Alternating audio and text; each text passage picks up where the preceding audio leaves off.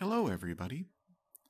I've been working on some projects in virtual reality using A-Frame and three.js to create some interactive experiences for Quest VR headsets, and I made this video to share them with you. All of the source code is available on GitHub, and there will be a link in the description. Let's begin. The first example improves movement in an A-frame scene and interaction with different objects. So you can visit this page in your Quest browser and click on the VR button to create an interactive experience. And the first thing you'll notice is this looks a lot like the Quest home menu. From the controller, you can see a gradient representing a beam showing where you're pointing. And whenever you point at an object, that object will actually be illuminated, and you can see a cursor showing you the point, the specific point you're pointing at with your controller. There's also improved interaction with objects. Whenever you press the trigger or the grip button, you'll see the color of the beam changes. And there's built-in support for grabbing. If you press the grip button, you can optionally grab an object, and then, in addition to moving it around, you can pull it towards you or push it away from you using the right joystick. So you can get a closer look at objects, and then put them back when you're done. In addition, I've been working on easier movement controls. You can specify a mesh to move around on, and if you point to that mesh, you'll see an indicator, which means you can teleport to a certain point in your scene.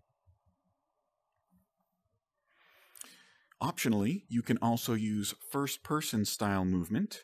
Using the left controller joystick, you can move backwards or forwards, left or right, and forwards is whatever direction you're looking towards. Optionally, while you're moving, you can press the trigger to control the speed of movement, so you can move away quickly or slowly, completely up to you. Also, if you hold the grip button down, the left joystick can then be used to move you up or down in your scene, and pressing it left or right will rotate you in increments of 45 degrees. So those are the new motion controls I've been working on.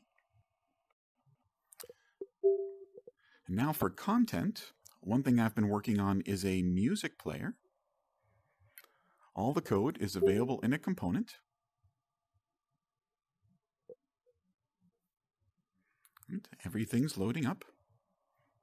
As we enter in VR, it has your standard controls for playing a song. You can play, you can turn the volume up, you can turn the volume down, you can advance to the next song, and for each song, you can specify cover art and text which will appear. There are different play modes. You can play a song once, you can set a song to loop forever, or you can have it play through the entire list of songs. Once it gets to the end of the list, we'll just start back over at the beginning.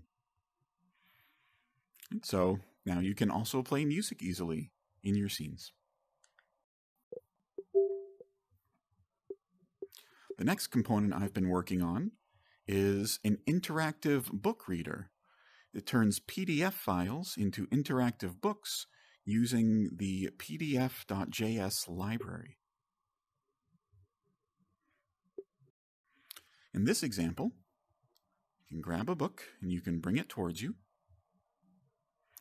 You can click on a book with a right trigger and the book opens up.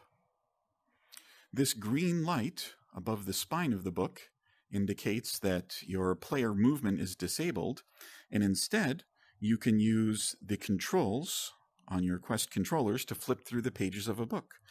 You can use the buttons or the joysticks to flip through and read different pages of a book. If you click on the book again with a right trigger, you can move around once more. And when you're done with the book, you can of course close it and put away to read another time. Saving my favorite new demo for last, I also like doing video game development, and I've been working on a separate project called the Basic Adaptable Game Engine Library, or BAGEL for short. It's yet another game engine library, but I've been working on a component that allows you to take games created in this library and play them on an interactive model in an A-frame scene. And so entering this demo, I've got my gamepad component, and if I click on this, it becomes active. That power light turns to green, and everything you do with your Quest controllers, right, if I push the joysticks or push different buttons, right, you can see the buttons lighting up as I press them, or as I move the joysticks, you can see those controllers moving. But the best part is, this is a completely interactive game. Right, so I've made a asteroids-inspired game. When you're ready to start, just follow the instructions on the screen, and you can play.